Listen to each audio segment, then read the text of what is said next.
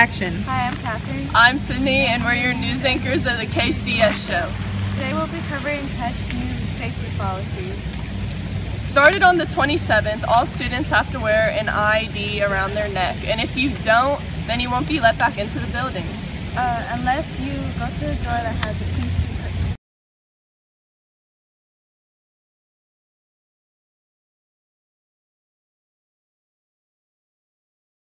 Action.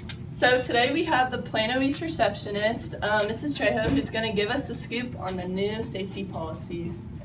So Mrs. Trejo, what's your role in the new safety policies here? So basically what I do is I scan everybody that comes in through the building. I ask for their ID, and then I scan them through the Raptor, and I give them a sticker and show them where to go. Okay, so do you think this new policy will be effective? Yes, very.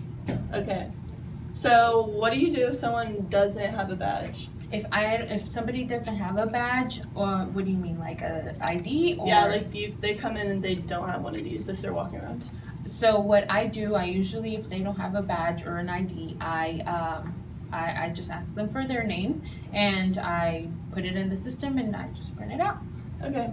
And then last question, is there anything else that you would like to say about any of the policies, or what your thoughts are on it or anything?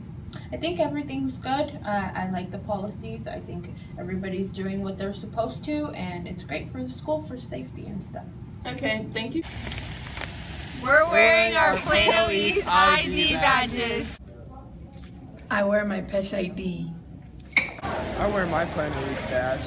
In lighter news, here's last night's volleyball game recap against Hopscotch.